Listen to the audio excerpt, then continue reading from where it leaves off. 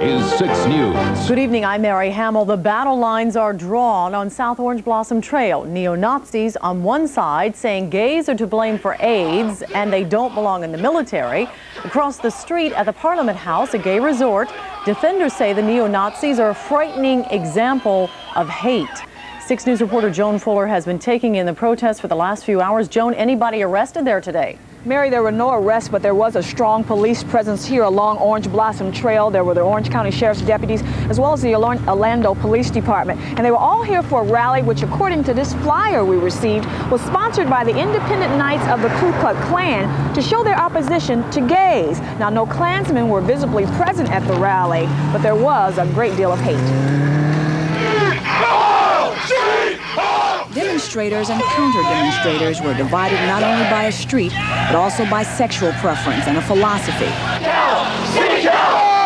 Philosophy leaders of the gay community say is dangerous if left to grow. It brings a sense of hate and prejudice in the community that we don't like to see. They're common. They have a common goal of spreading misinformation. Are you all going to march today, though? No? Okay. Now, initially, the Skinheads refused to talk to me about their demonstration, but eventually told me they were protesting because homosexuality is un-American. Don't teach your children who don't know any better that homosexuality is okay. It's an alternate lifestyle. That's wrong. And I'll fight till the day I die.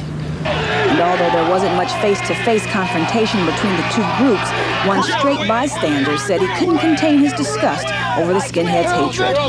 The United States citizens, we stand together as one. We go to war. We take care of each other. Whether you're Caucasian, black, Hispanic, it doesn't matter. You're American.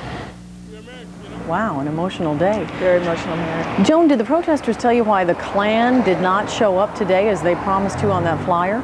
Well, one sheriff's deputy told me that the Klansmen really don't like the Skinheads. But then a Skinhead told me that the Klan was here. They just weren't dressed in their attire, their robes. And where did the Skinheads go now? Well, after this, they said they were going to have a ceremonial swastika and cross-burning ceremony at their own private place. And they said that we, the press, were not invited. Okay, thank you so much. There are still 2 people missing from the explosion that tore open. You know, maybe this is a ruse. Maybe they're picketing the community center. A crowd of gay and lesbian activists turned out early and proved to be stronger in numbers and better organized than the group that planned to picket the Parliament House. About 100 gay activists waited for the right-wing groups to show up. It's beyond belief. They hate everybody. We thought that died years ago. The gay activists moved down the street when they saw this group of skinheads waiting to get organized. Then the verbal sparring started, with each side of the issue taking an opposite side of the street. Hey, hey! Gays got to go! Some gay and lesbian demonstrators soon found out that this group of mostly teenagers wasn't interested in any opposing viewpoint. White power! White power! Message is down with homosexuality and AIDS in society, and down with Clinton's decision into putting people into the military that are queers. Orlando police motorcycle officers and mounted patrol stood between the two sides once the demonstration moved in front of the Parliament House. There's about 20 officers right here on site now, and of course we've got a number of other officers we can call on if we need them. Turns out police didn't need them. After less than an hour, the right-wing group quit protesting, to the delight of those on the other side of the street. And we're back live now in front of the Parliament House on 441. Orlando police tell us that there were no arrests made. However, they had almost as many cameras out here as the media today.